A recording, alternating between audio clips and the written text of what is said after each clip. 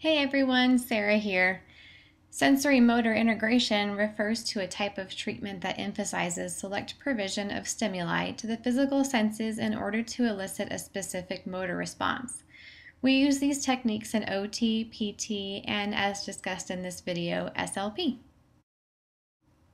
Let's watch as my brave husband participates in therapy with me.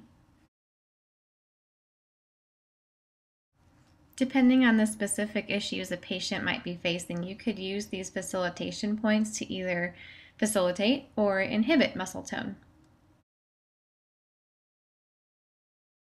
If the patient's having trouble pursing their lips, you can either glide a frozen glycerin swab or maybe an ice finger around the orbicularis oris in a clockwise direction, and then you can go also counterclockwise, having the patient practice pursing their lips when you're done.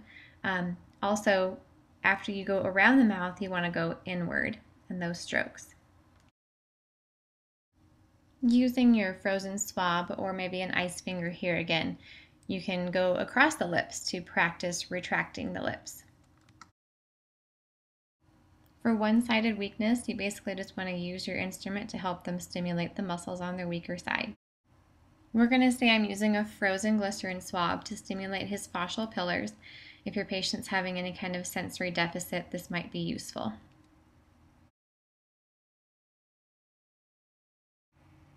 To check for or increase the palatal reflex triggering, you want to use that frozen swab horizontally across the soft palate from weaker to stronger side. And this is showing you the 3-stroke version of the palatal reflex triggering. To increase the tongue-based retraction, you'll want to glide your frozen swab across the bitter taste buds from weaker to stronger side. This technique is using the soft palate for sensorimotor integration to elevate the tongue base. You want to feel for tongue-based retraction as you glide the frozen swab from the nasal spine down to the tip of the uvula.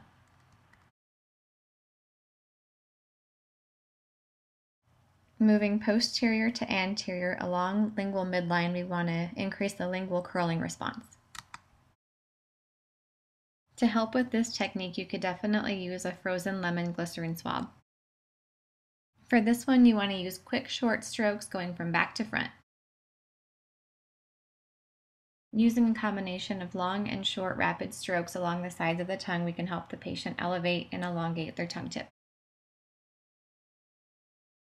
Stroking upward on the underside of the tongue in midline left, midline right pattern, we can use our swab to help the patient raise their tongue tip.